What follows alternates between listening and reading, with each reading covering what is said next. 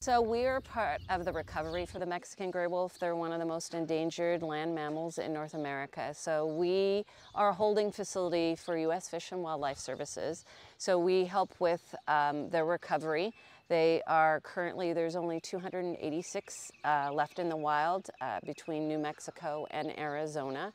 And we've actually been part of that program for a really long time. We started in 1994, but we were part of that and began a part of that project and just slightly a couple of years after.